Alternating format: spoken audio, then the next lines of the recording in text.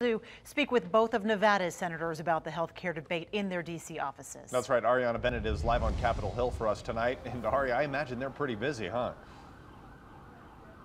Yeah, they absolutely are. Dean Heller especially is in really high demand because he's one of the few Republicans who's voted no on all of the Obamacare repeal bills so far. We were actually in his office earlier today. The phones were ringing off the hook, mostly constituents calling to weigh in on the health care issue, and he says he wants them to know he's listening.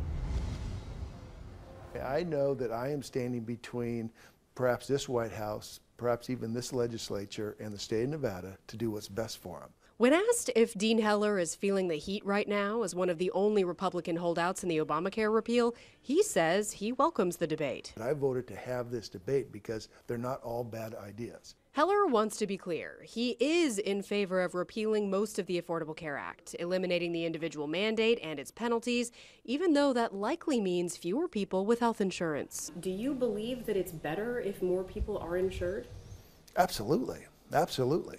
I do want that, but I want individuals to have a choice. Right now, the ACA doesn't even give you a choice. Heller wants to keep Medicaid funding out of the repeal, along with protection for those with pre-existing conditions and those who want to stay on their parents' insurance plan until age 26.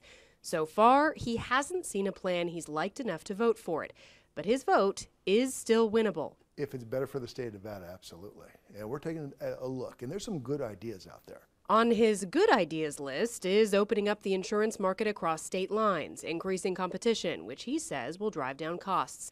On his bad ideas list is rebranding Medicaid cuts as just slowing the rate of growth, as some top officials have called it. They said, hey, we have a new way of looking at Medicaid. I asked them, is there $772 billion in cuts over the next 10 years? Because if that's still in there, I'm not going to support it. On the other side of the aisle, Senator Catherine Cortez Masto doesn't have any ifs about her position. It's happening now, and we are going to do everything we can to fight against it. Like the rest of her party, Cortez Masto says it's small adjustments we need, not a total overhaul. To me, that starts with keeping the Affordable Care Act as a foundation and improving upon it, because there are major fixes that we have to address. On her list is bringing down premiums and bringing insurance carriers back to states like Nevada after they pulled out of rural counties among all the uncertainty in the market.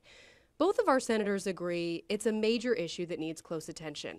In fact, they both disagree with the forced manner in which the issue landed on the Senate floor without committee hearings, expert testimony, or enough discussion. And that's the tragedy of this. You know, this is not why I came to the United States Senate.